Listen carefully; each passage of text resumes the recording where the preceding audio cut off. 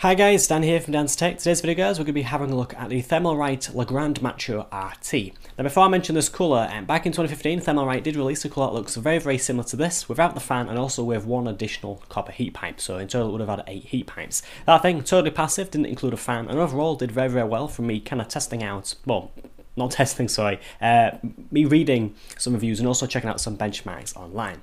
Now this year, Thermalright have sent this colour over. This is the Legrand Macho RT. As I mentioned, this has one less heat pipe than the passive version, but it does come with a 140mm fan to keep it cool. I do know the fan range is between 300 to, is it 1200 or 1300 RPM, so in general should be a very quiet fan, and at idle as well should be extremely quiet, with it allowing to go all the way down to 300 RPM. Anyway, without further ado guys, we're going to check out this cooler. Going to go over an overview of the cooler as always, and then go over the performance on my i7 4790K. Anyhow, let's jump into it.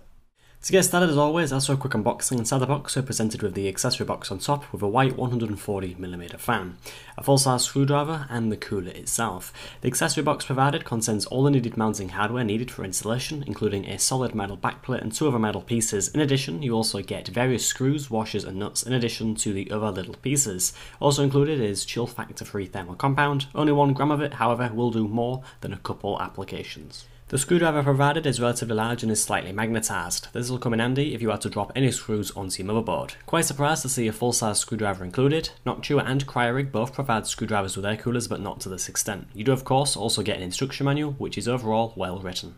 On to an overview of the cooler. The heatsink's dimensions are 150 by 125mm, with the height being 159mm. The weight of the cooler with the fan attached is 1.06 kilograms, making this cooler quite heavy indeed.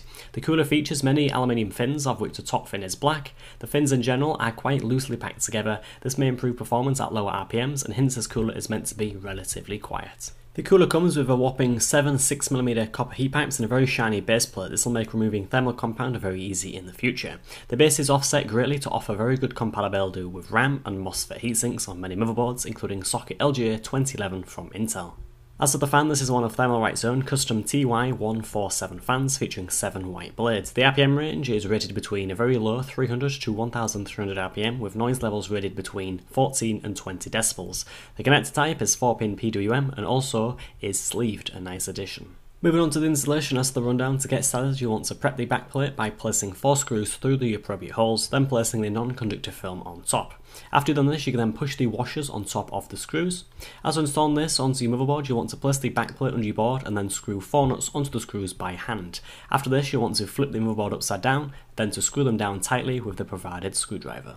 After you've done this, you can then place the silver anchoring mount on top of the nuts and screw that down with the 4 additional screws. The last step is to apply thermal compound and to place the cooler on top of the CPU, securing it in place with the mounting plate and the 2 last screws. Do note that I used Arctic MX4 thermal compound, as I've used this for the past 3 years. Finally, on to performance. Testing this cooler on my i7 4790K with all cores locked at 4.4 GHz with the automatic voltage set, simply for extra heat purposes. The Legrand Macho RT was able to keep the CPU running at 69 degrees Celsius, beating out more expensive coolers in the chart like the Be Quiet Dark Rock Pro 3. This was while running, of course, my usual benchmark of rendering out the pretty intensive 2016 How to Build a Gaming PC guide in Adobe Premiere CS6. Overall, this cooler did a fantastic job at keeping the i7 4790K cool and does justify the highly competitive retail price of around €65 or 50 UK pounds, when you do take in consideration the small amount of noise this cooler makes while under load. Anyhow, let's roll the outro and conclude on the Legrand Macho RT CPU cooler from Thermalright.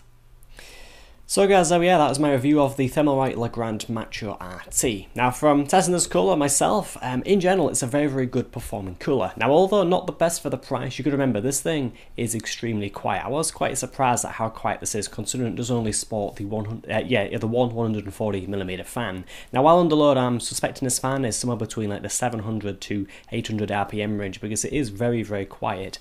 Of course it does get the tiniest bit louder when you do run the benchmark, you know, versus say just typing up say Word documents, but it's very quiet. I think it's even quieter than the Noctua NHD 15, which is renowned for fantastic performance and noise levels, but I think this one's a little bit quieter actually, which is, yeah, it's unbelievable now that coolers are just really quiet, and I can kind of see why this cooler with an additional heat pipe is possible to run on a system without a fan. So yeah, quite impressive.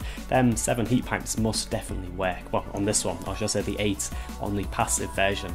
Anyway guys, without further ado, I would recommend this product. It's very good value for money when you consider the noise that this cooler makes and also the performance, which is, to be honest, very good for the money. So yeah, would recommend it, and yeah, if you guys are thinking of picking this up, I will include Amazon US and UK links and all other kind of links related to the product in the description.